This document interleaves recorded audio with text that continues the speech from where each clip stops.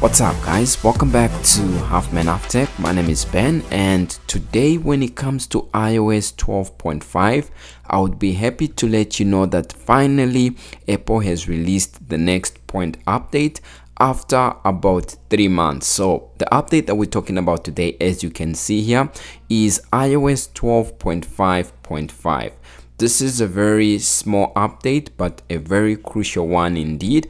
And it's great to see that Apple is still supporting old devices that are even more than 8 years old. So the supported device list for this iOS 12.5.5 are the iPhone 5S, iPhone 6, iPhone 6 Plus. This one that you are seeing here is actually an iPhone 6 Plus.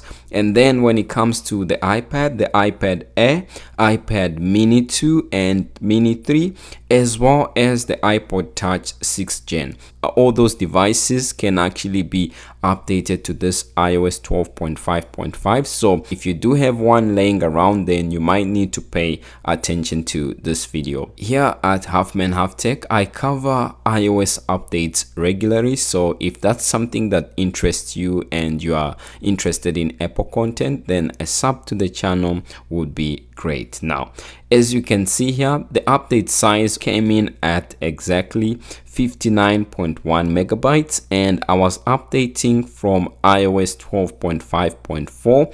and this is my iPhone 6 Plus. So if you have a different device and you're updating from a different version, you might see a slightly different update size, but it won't be too much of a difference. Now, before we look at what's changed or what's new with this update, I'll be happy to let you know that Apple also released macOS Catalina Security update. So if you have a device that can only update up to Catalina, then you might also want to pay attention to the software update page, as there's been something that has been updated. Now, if we go into the settings of this device and then go to general and go to the about, you'll be able to see the software version that we have there, and you can see it's iOS 12.5.5, and the build number that came with this software update is 16H62. So that has been updated, and in case you are curious to see the modern firmware version, you can see it there. I believe it's been updated too. So we have 7.80.04. Those are the software changes. And basically, I tried to see whether there are any new features or new changes that came with this update, and all Apple said is that this update provides important security updates and is recommended for all users. And also they said for information on the security contents of Apple software updates, please visit this website. So that is the Apple security site, and I have it open here in Safari. You can see here that this is the Apple security website. Anyone can basically visit it and see why Apple released, this update. What are the security bugs or issues they are trying to resolve with this update? So you can see here iOS 12.5.5, and you can see the supported devices that this update is available for. And if we click there, you will see that it actually has about 3 bugs that it's trying to resolve, or security issues that it's trying to resolve. But the most important one that I would like to bring your attention to is this first one that has to do with core graphics. And you can see the impact there that it says processing a malicious crafted PDF may lead to arbitrary code execution. Apple is aware of a report that this issue may have been actively exploited. So if this sounds like Greek to you and you don't really understand or hear what's going on, I did do some digging around to see what this crafted PDF means. So you can see that here on Count of Mark, it's explained in details, and it says a hole allowed a hacker to break into a device with a deliberately crafted PDF. So you can see the text that I just highlighted for you here, that it says this spyware was developed by NSO Group and is being used by governments around the world to hack the smartphones of activists, politicians, journalists, and other individuals. So that is the issue that Apple mainly released this update for.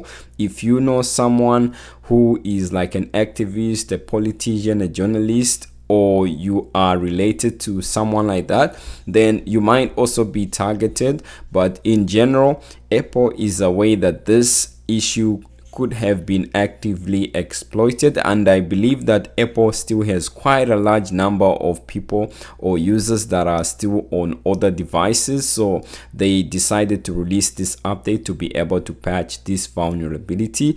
So as you can see, it's really important, and just don't click on links that you receive from people you don't trust, or go visit websites that are not safe, which I don't have HTTPS, and also don't visit sites that you are not familiar with or input your information. But you can see that this is quite a serious issue and it has been actively exploited. And that is the main issue that has to do with core graphics when it comes to iOS 12.5.5 that it tries to resolve. And then the second one has to do with WebKit, and the last issue that this update tries to resolve has to do with XNU. So you can see the description, a type confusion issue was addressed with improved state handling. So the main major issue has to do with core graphics, where unauthorized access and spyware as well as malware could get into your device and compromise your device. So you can see that this is very important that you update to iOS 12.5.5. if you do have like a backup device that you use from time to time, it's quite important. So that actually answers the first question that I wanted to answer for you when it comes to, you know, should you update. So I would say yes, do update your old devices. It's important. And this is not going to make your device slower. For me, on my iPhone 6 Plus that you are seeing here, performance feels the same as it was on iOS 12.5.4, so no change in that aspect. And when it comes to like battery life, if we go back and go to the battery section here, you can see, you know, the last 10 days, the average screen on time that I had been getting, but this was more of iOS 12.5.4. so with 12.5.5, I'll have to, you know, spend some time with it and be able to use it and see whether there's an improvement or whether it has gone down. So as you can see, this won't affect performance. It's a small update, and I do recommend it for all users that have an iPhone 5S or newer. And update if you know someone who's not really good with keeping their device up to date, or if you don't see this update from your software update page, go to general and then go to software update and turn off automatic updates and search for updates again. Then this update will actually show up. I had to do that initially, and then after that I found the update. And once you've updated, you can always turn off automatic updates so that in case a new update comes out, then you'll be able to update to it. Now, whether Apple is going to release iOS 12.5.6, that is going to, you know, take time to see, but this could possibly be the last update for iOS 12.5, since, you know, iOS 14.8 is also a back update, and now we have iOS 15. So we'll see whether there's another serious issue or bug that will prompt Apple to release another update for other devices. But other than that, that's about it for me. No major new features. It's more of a security fix or security update. Now that's about it for me, guys. If you like this video, please leave a like and stay safe, and I'll definitely see you in the next video. Peace.